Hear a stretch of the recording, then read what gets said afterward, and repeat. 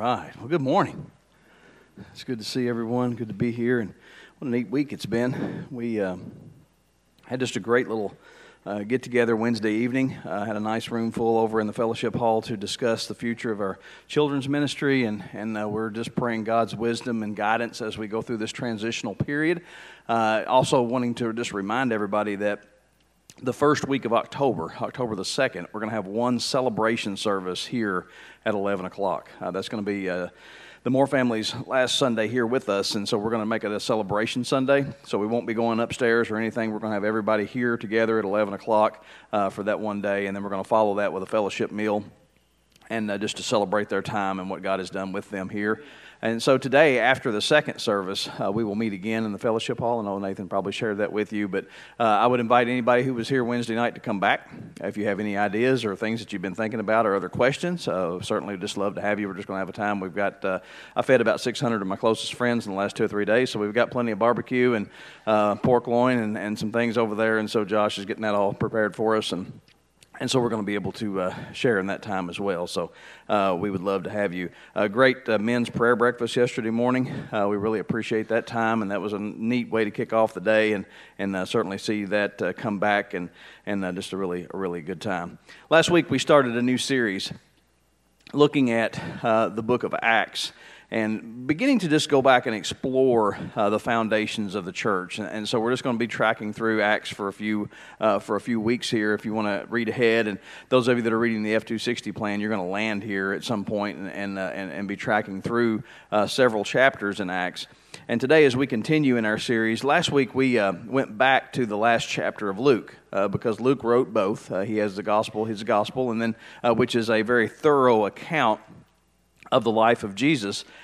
And then he wrote the book of Acts, which began to, it's exactly what it is. It's the Acts of the Apostles and the establishment of the foundation of the church. And so all of those things meet together. And so we went back last week and just kind of refreshed ourselves on that final chapter of Luke, and then looked at the first chapter of Acts and how those two tie together and how those two books fit together in the early days of the church.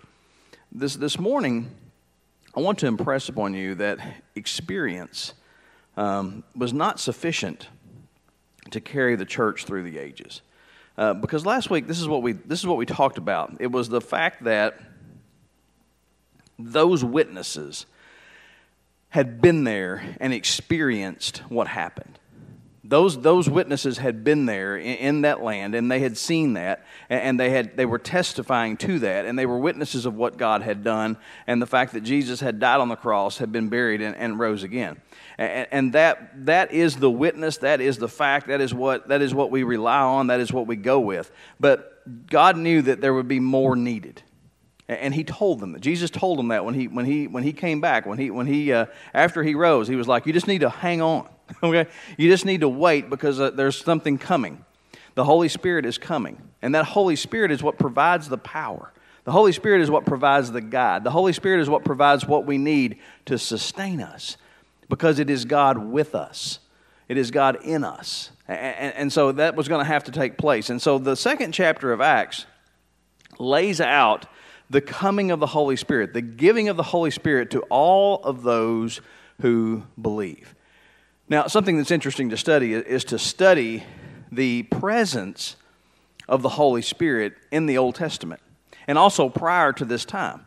We see it throughout the Old Testament. We even see it in the New Testament. We see the Holy Spirit present when Jesus was baptized. Okay, when Jesus was baptized, Father, Son, Holy Spirit, all right there in that one moment. And so we see we see evidence of the Spirit of God. But this is that moment when God says, look, I am going to send my Holy Spirit. It is going to dwell in you when you accept the gift that I give to you. When you accept the death of the cross, and when you accept who I am, and when you ask Christ into your heart, you also receive the Holy Spirit. And so I want to open the second chapter of Acts this morning to look at that particular moment and when it began, and then we're going to look to see where God steers us in that direction. Acts chapter 2, verses 1 through 4. The Holy Spirit comes at Pentecost. And there's a whole lot of things. There's a lot of things here we're going to unpack this morning. When the day of Pentecost came, they were all together in one place. Suddenly, a sound like the blowing of a violent wind came from heaven and filled the whole house where they were sitting. They saw what seemed to be tongues of fire that separated and came to rest on each of them. All of them were filled with the Holy Spirit and began to speak in other tongues as the Spirit enabled them.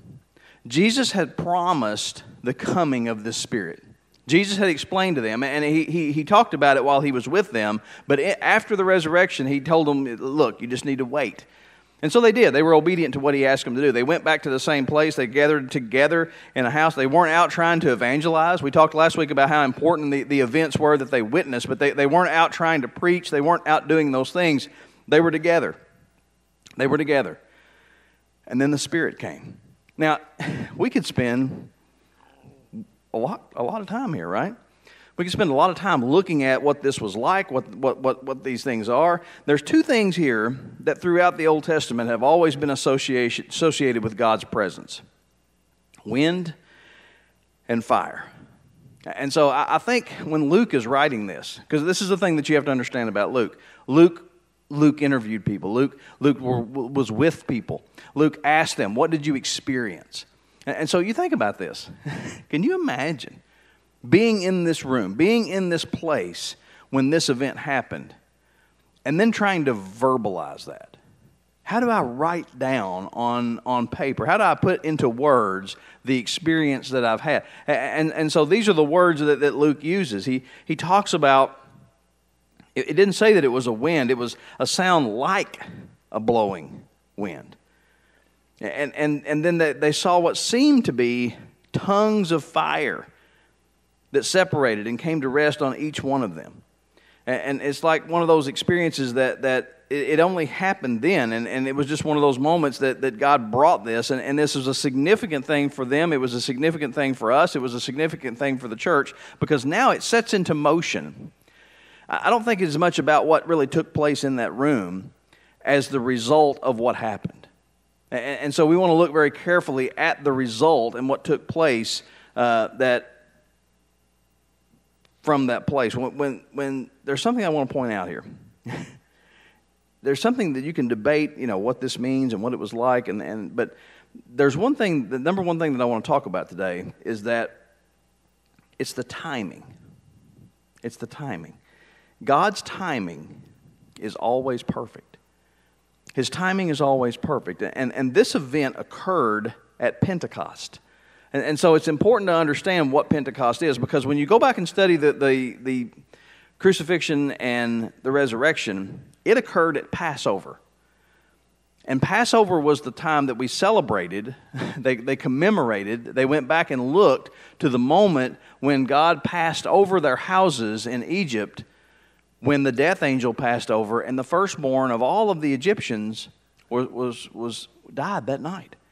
And so they've always pointed back to that moment. And the reason why that death angel passed over those homes was because of the blood.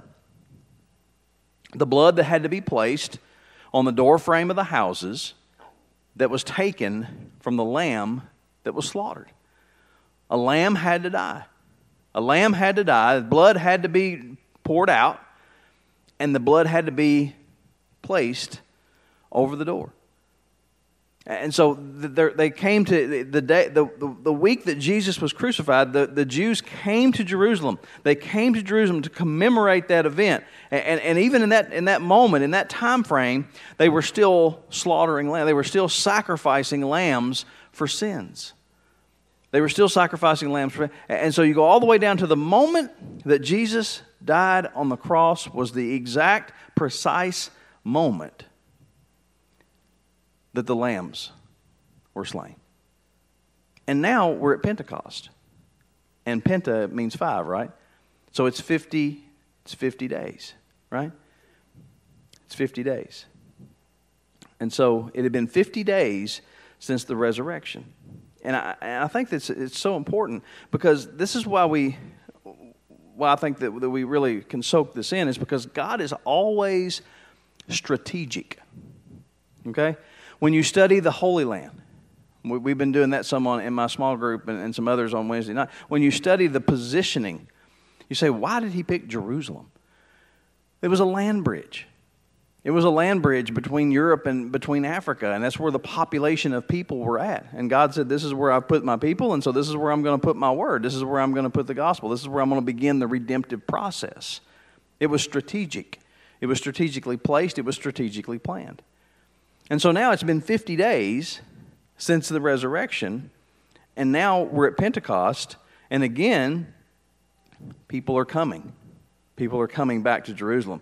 God chose to send His Holy Spirit to empower the early church at a perfect time when many people would be returning to Jerusalem. We'll talk a little bit about that, but let's look at Acts chapter 2 now at verse 5. This is what's happening. Now, there were staying in Jerusalem God-fearing Jews from every nation under heaven. When they heard this sound, a crowd came together in bewilderment, because each one heard their own language being spoken. Utterly amazed, they asked, aren't all these who are speaking Galileans?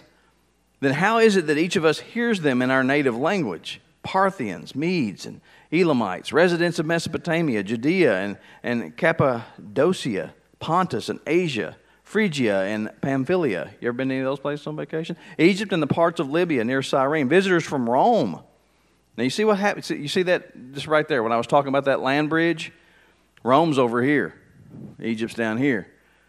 You see? They're all coming to this place. They're all coming to this location. And so they've all gathered there. And so Luke mentions all of these places where folks had come from. And verse 12 says, amazed and perplexed, they ask one another, what does this mean? What does this mean? In verse 13, no matter how amazing God's work is, no matter how much you put into what you feel like God is leading you to do, there are always going to be naysayers. There are always going to be critics. Okay? And here's a perfect example of that in verse 13. Some, however, made fun of them and said they've had too much wine. This was the perfect time for God to launch an incredible push of the early church. Because see, here's the thing. Last week we talked about the disciples on the road to Emmaus. As they left Jerusalem, Jesus comes along and he's walking with those disciples, and he hears them talking about the events that had taken place concerning himself in Jerusalem the previous week. And what does he say to them? What are y'all talking about? And what was their response? How do you not know, man? Where have you been? Living under a rock? Right? Where have you been? Where have you been? How do you not know? So here's my point. It was the talk of the town. It was the talk of the region. This became the talk of the world. When people traveled back and forth, moving from Passover to Pentecost and staying in this area, it's only been 50 days. So word is just spreading about, this is what I've heard, this is what I hear, this is what I think is going on. This is, have you know? And so everybody knows. Everybody, this is widespread knowledge. This is widespread knowledge that something is going on. Something. Remember, there's been a 400-year period of time where they've heard nothing significant from God. No prophet has risen up. Nothing is happening. And now all of a sudden, there's this stir about this man named Jesus and what has taken place. Listen, God's message has always been very clear. Second point this morning is this: Jesus is the way. And so now, at a perfect time, in a perfect place, at a perfect moment, the Holy Spirit comes and empowers people. And now we see a changed man. We see a changed man stand up because Peter, just 50 days before, is hiding and afraid for his life. And now he puts his life on the line.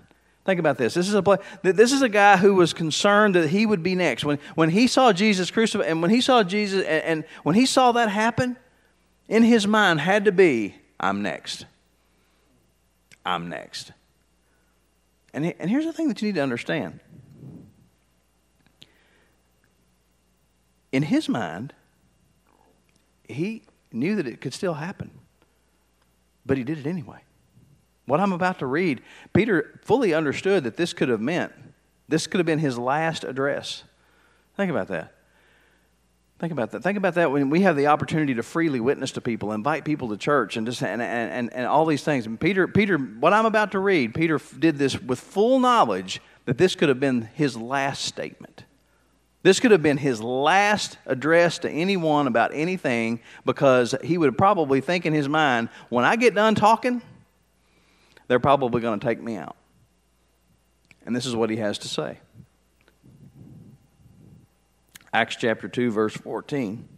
Peter stood up with the 11, raised his voice, and addressed the crowd. Fellow Jews and all of you who live in Jerusalem, let me explain this to you. Listen carefully to what I say. First of all, he addresses the critics. These people are not drunk as you suppose. I love this little jab. It's only 9 in the morning. We're just a bunch of fishermen, right? No. This was spoken by the prophet Joel. And then he goes into, and now he takes them back to the Old Testament. And this is what he says. In the last days, God says, I will pour out my Spirit on all people. Your sons and daughters will prophesy. Your young men will see visions. Your old men will dream dreams. Even on my servants, both men and women, I will pour out my Spirit in those days, and they will prophesy. I will show wonders in the heavens above and signs on the earth below, blood and fire and billows of smoke. The sun will be turned to darkness and the moon to blood. Y'all been talking about that, haven't you? Before the coming of the great and glorious day of the Lord. And I love this verse. I love this verse because here's the thing.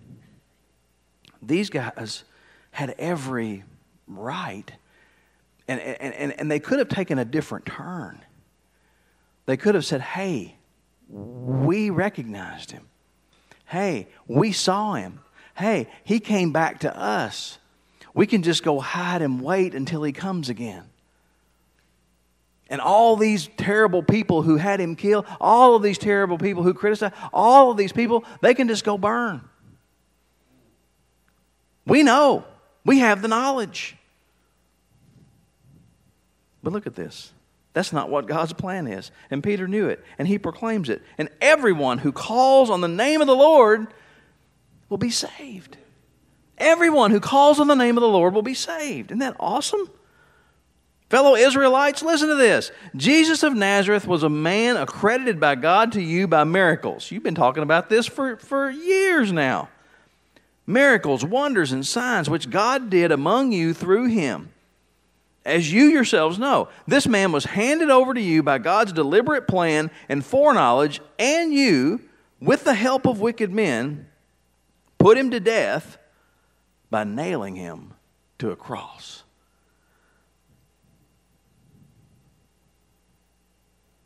But the story doesn't end there, does it? No, it doesn't. What does he say? But God raised him from the dead, freeing him from the agony of death, because it was impossible for death to keep its hold on him. David said about him, I saw the Lord always before me, because he is at my right hand. I will not be shaken. Therefore my heart is glad and my tongue rejoices. My body also will rest in hope, because you will not abandon me in the realm of the dead. You will not let your Holy One see decay. You have made known to me the paths of life. You will fill me with your joy in your presence. Fellow Israelites, I can tell you confidently that the patriarch David died and was buried. His tomb is here to this day. But he was a prophet and knew that God had promised him on oath that he would place one of his descendants on his throne. We've been looking for him. We've been looking for him. Seeing what was to come, he spoke of the resurrection of the Messiah, that he was not abandoned to the realm of the dead, nor his body see decay. God has raised this Jesus to life, and we are all witnesses of it. You are all here, and everybody knows it. Everybody knows he was here for 40 days. We are all witnesses of it. Exalted to the right hand of God, he has received from the Father the promised Holy Spirit and has poured out what you see now and what you see and what you hear. This is a result of the Holy Spirit, folks. It's a result of the Holy Spirit. For David did not ascend to heaven, and yet he said, the Lord said to my Lord, sit at my right hand, until I make your enemies a footstool for your feet. Therefore let all Israel be assured of this, God has made this Jesus, whom you crucified, the Messiah.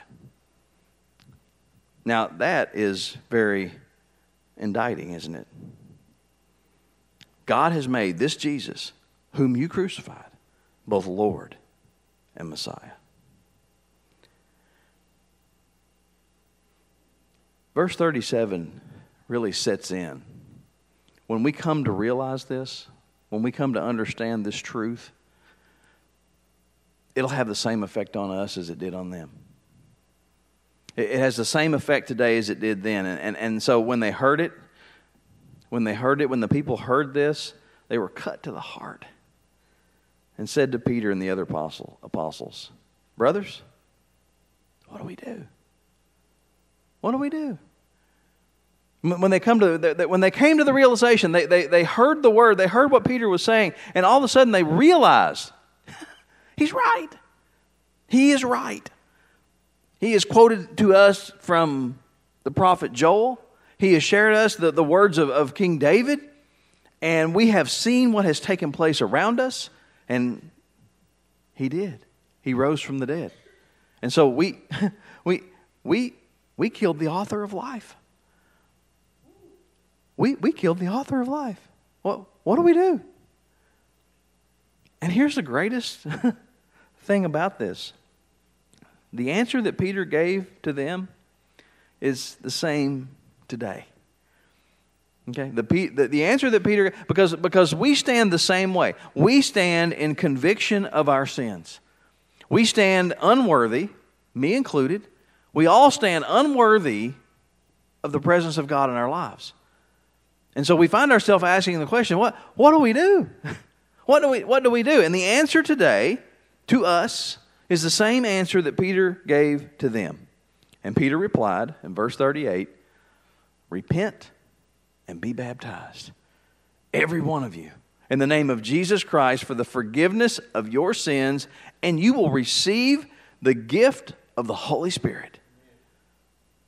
And you will receive the gift of the Holy Spirit. Here, you think about this. This is such beautiful things. A beautiful mercy here is being poured out because once they realized it, instead of holding on to it, instead of hiding it, they went to the very people, the worst of the worst, the ones that they were hiding from, and said, hey, look, you just need to realize what you've done because God's going to provide you grace. God's going to provide you mercy. If you repent and are baptized, He's going to give you the Holy Spirit. And just like I said, everybody who calls on the name of the Lord will be saved. The promise is for you and your children and for all who are far off, for all whom the Lord our God will call. This is it, folks. He said, this is it. This is it. But he went on. In verse 40 it says, with many other words he warned them and he pleaded with them. Save yourselves from this corrupt generation. Those who accepted his message were baptized. And look at this revival broke out. 3,000 were added to their number that day. 3,000. Strategy. God's timing is always perfect. His placement is always perfect. And his message is always the same. We are to repent and be baptized. The glory of this is that forgiveness of sins is still available. Folks, repentance is still necessary. The examination of our conscience, the examination of our soul, the things that we have done, the words that we've spoken, the places we've been, any mistake that we've ever made. When we review that, we come up short. We miss the mark because I tell you what God's mark is. It's perfect. It's perfect. The only perfect one that ever lived was Jesus. And they crucified him. And they crucified him. And even for that, they offered forgiveness. God offers forgiveness to those who stood there that day, and I'm thankful that he does. I'm thankful that he does. Forgiveness of sins is still available. Repentance is still necessary. The Holy Spirit is God's gift to believers to empower them to do his will. Sometimes God asks us to do things, and it's like, I don't know how I'm going to do that. Sometimes I don't know how I do what I do, but I do. I'm reminded of that from time to time. When I get to a place and it's like, I don't know how I'm going to do this, I think, well, and then he reminds me, yeah, you can, because I can. And we do. And we just do. God is still active and strategic in his world today. He often uses tragedy to highlight his work and his plan. The greatest tragedy of history was the necessary tragedy of the cross. The necessary tragedy of the cross. It was something that perplexed everybody, even Jesus. Because he was fully human, yet fully divine, but yet in the Garden of Gethsemane on the eve of his crucifixion said, is there another way? Is there another way to not have to do this? God himself had to endure that brutality in order to provide a way for us. It was necessary. It was necessary. Today is the 21st anniversary of the 9/11 attacks. Many of you know the moment that you realized that and heard that, where you were standing. I know where I was at. Jordan just shared with me back in the sound room before I walked up here where he was at. He was right on the other side of the wall from me in our classrooms there at the high school. And you watch events like that unfold, and then I'm reminded that none of our students that are in K through 12 now were alive that day. That makes you feel a little old. None of them. God takes tragedy like that and brings good out of it. Within those moments of senseless violence and tragic acts, God allows his people to rise up. He allows his people to offer help. He allows his people to offer hope. He allows his people to offer salvation. He allows his people to be empowered by the Holy Spirit to do amazing things. And from that day and every tragedy that's happened since then, from the flooding in eastern Kentucky to the tornadoes that passed through this county, in the midst of every act of violence or natural disaster, God is present. Amen. God is present and using it for good, for those who love him. Allow him to work in your life. Allow him to work through you. Ask him, what is the strategy here, Father? How do you want me to approach this? God has always used the darkest days to highlight his story. So how do we respond? What are our walking points? What do we take from the second chapter of Acts? Well, let me start with this. Repent and be baptized. If you have not made that decision, if you've not said yes to the relationship that he offers, repent and be baptized. It's just as available today as it was on the day of Pentecost. Okay, the Holy Spirit is still present. The Holy Spirit is still real, and he is still offering forgiveness of our sins. And the recognition of those sins and the asking of the forgiveness of those sins is all you have to do. That's all that is required of you. And then to be baptized. And then receive the Holy Spirit. The Holy Spirit will be given to you, to those who believe. And that will empower you to be active in sharing the gospel in our world today. God is still being strategic. He is still calling people. He is still placing people. He's placing people all over the world. Our missionaries go all over the world. He's also calling you to your workplace. He's calling you to your neighborhood. He's calling you to the people that are around you, to the people that you encounter. In whatever situation that he puts you in, he's called you to be his witness. He's called you to be his witness to those things that you have seen in your own life. Take those opportunities. Don't pass them up. Don't pass them up. But first and foremost, repent and be baptized. Let's pray. Father, we thank you. We thank you that on the day of Pentecost, you sent a beautiful and glorious gift of the Holy Spirit to empower us, to have your presence within us.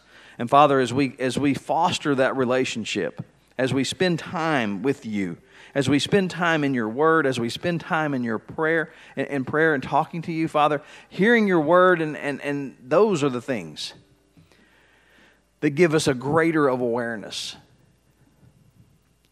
of your presence in our life.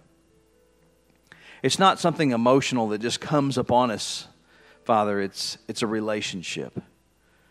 It's a relationship that grows over time, and if we just spend time in your word and spend time talking to you, your awareness and your closeness becomes even more evident in our lives. And Father, when we have that close walk with you, that spills over into all of those that are around us. So Father, maybe there's someone here today who's lost. Maybe there's someone here today who's undone. Maybe there's someone here today that just has this burden sitting on their shoulders, and they think their mistakes are too great. That's the biggest lie that Satan tells, is you've done too much, you've gone too far. No one's out of reach of God. Father, just as Peter said on that day, I say today, repent and be baptized. Lord, if there's someone here that just needs to say, I can't take it anymore, I want to let it go. Father, my greatest prayer is that they leave this room today forgiven. That they leave this room today understanding that your forgiveness and your mercy is still available. Because, Father, yes, we've all made mistakes. And yes, there is a punishment required for those mistakes. And yes, that punishment is death. You took it. You endured it. But it didn't hold you. Death couldn't hold you. You rose again from the dead. So, Father, the price was paid. The debt was paid in full. But yet you're alive at the right hand of the Father. You are there, Father, to receive us, to watch over us, and to guide us, and to one day bring us home, to forever dwell with you. Father, help us to accept that promise and that hope for the future. Father, I pray now that however we need to respond in this time of invitation, that you'll guide us. The power of the Holy Spirit will begin to reach and pull and tug. And Father, whatever needs to be done, however we need to respond, however we need to reflect, let that be done today. We pray it. We ask it in Jesus' name. Amen. Would you please stand?